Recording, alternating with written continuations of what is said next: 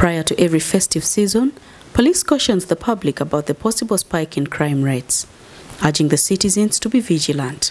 But in an effort to curb crime rates and restore the force's tainted image, police in Oyam district has embarked on community outreaches that include improving the hygiene situation in the area. This, they say, will bridge the gap between the force and the community. The heart that the community has upon the police of Oyam today, it's not very good. Even though they are to give money to the community door by door, I don't think it will change their image. Innocent Mubangizi, the Oyam District Police Commander, says this will help mitigate crime by making police accessible. People think reaching a DPC is very hard, but if I come down to them, pick with them this rubbish, they also see and know that the DPC is accessible. When you're a leader, you need to show the community or the people you're leading what they're supposed to do. Then they will follow. You cannot tell somebody that I want you to be a good person in a community, yet you yourself, you're not showing them how good someone should be. The district police commander has, however, cautioned the locals to desist from festive activities that violate the COVID-19 standard operating procedures. This is a festive season coming. We know there's a lot of activities. I have always been on radio telling them about personal security and home security.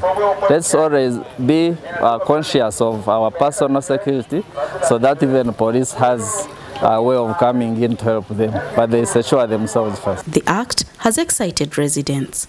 Samo Winyi, the local council one chairperson Tetu Kasel, encouraged the locals to cooperate with police to curb crime. Civilian outside there, they are very much fearing police.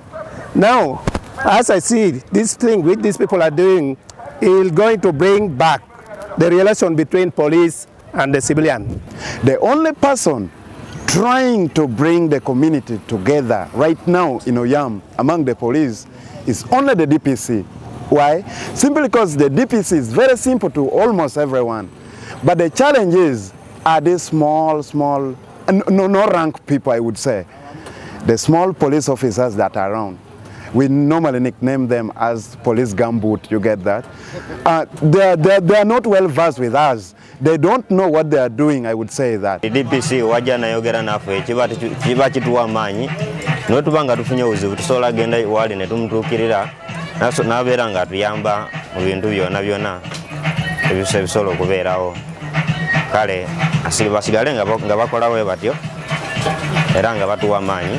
One would question if the increasing police visibility is enough in an area where a section of the locals still believe in blood compensation in criminal cases like murder. Halima Yasin Wesibade, this is my story.